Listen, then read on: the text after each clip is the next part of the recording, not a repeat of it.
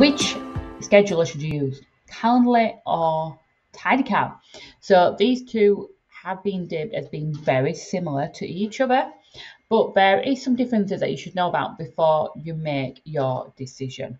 So what I'm going to do is I'm going to show you both of them alongside each other, and you can decide which one is best for you. I will tell you the features that are missing out of each one, or which one each one has, and then this is hopefully going to help you make your decision on the one that you want to actually go and buy. So first things first, I want to just go through the pricing of this for you.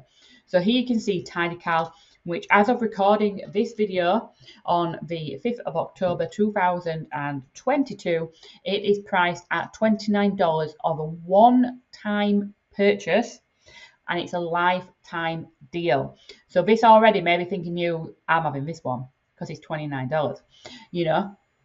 And this is what it is. So what you get as part of that, you get up to 10 calendar connections. You get both free and paid meetings, reduced branding, group bookings. You get your integrations and a custom redirect URL. That's everything that you get on that. And this is found on AppSumo. Calendly. So if we go to Calendly, what you get on this one is they do have a free version. I am going to be using the professional version today, which is $12 a month if you are paying annually, or $15 a month if you are paying monthly. So of course, when it comes to pricing, TidyCal wins, but there's features that are missing in TidyCal that you may need, which I'm going to go through. So let's dive into both.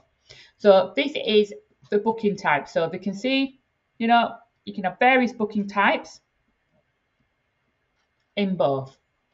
So by booking type, just an example, you can see here, I have a business audit, I have a power hour, client discussions, new client meetings. They're all various different lengths, very different prices. This one I haven't obviously fully set up, so you can see in here you can have various different lengths. You can have paid, you can have unpaid, you can do both in both. So both of these can have multiple event types. Additionally, when you create an event, well, we just load this up in Calendly. You can pick one-on-one in Calendly, group. So that means, let's just say you're going to do a workshop and 10 people maximum can attend. You can make it so that you can do like a group. You can do a collective, so you can host an event with another person and let people pick the time when they're available. Or you can do round robin, which basically means, let's just say you have various staff members. That's what you do. Now, in here, you can also, so if I just bring up a meeting here, you can make events private, and you can also make them a group one as well. So you can see group here. And just like in TidyCal, you can make events private as well in Calendly. So far, everything's the same. You can make things private. So you can see this here, this is private. You can do group bookings and you can do individual one-to-one bookings. The type of booking that you can't do in TidyCal, which is one that I actually use myself, and the reason I use Calendly quite a lot, is let's just say that you want to do a one-off meeting with very different times just for this one person. So if I just show you this, just so I show you what I'm talking about, one-off meeting inside Calendly, basically you can connect it up to things such as directing Calendly itself, or I use mine on my email. And let's just say I want to give Joe Blogs some times that are not actually showing on my calendar, or a specific length, because maybe I want 45 minutes, for instance. I can, just come on here, put some different times in like this, and just select what times. Even if there's something in the diary, I can overdo it like that. Press next. I can give it a name. So me, IT Moon, and Joe Blogs. It's going to be on Zoom. Publish meeting. And I can provide that link to the person, or I can copy the times into the email like this. So when I send the email, they can select it and it'll schedule the email in, do the Zoom, etc. for me. And I use that feature a lot in Calendly myself. And it's for one reason I don't use TidyCal, because I do like that feature and I need that feature. But you may not need that feature. And if you don't, then so far TidyCal will obviously still be winning for you. So TidyCal doesn't do that. Now, when it comes to actually creating an event, so I'm just going to edit a current one that I have, just so that we can see them. So both are very similar in that they get a name and they get a description. So you can put a description in here. You can connect it up for whatever location you want. So this is connected up to Zoom. And obviously you get the URL that you can rename. This is exact same. You can give it a name. You can rename the URL. You get a description. You can choose where it's going to be. So is it a physical address? Is it online video conferencing? I obviously don't have my Zoom connected, but obviously you can use Zoom on that as well. Both of them let you have some padding in to the meeting, so like 10 minutes, so before you can have another meeting. And you can set the duration of your minutes as well and decide on how far ahead they can book ahead and how much notice that you need. Both of these all do that. So you can see here before and afters. We can see here the timings of it, so they can schedule one within a day. Something that you can't do in this one is you can actually set it so that a maximum amount can be scheduled. So I could say I want a maximum of 2 power hours per day. But you can't do this in TidyCal. So again, that's just one feature missing, but you may not need that feature.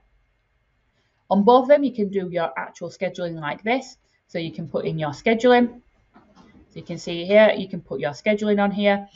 When I do my scheduling though, what I use of Calendly, which isn't in TidyCal, is I use their overall schedule. So basically I set a schedule up in here.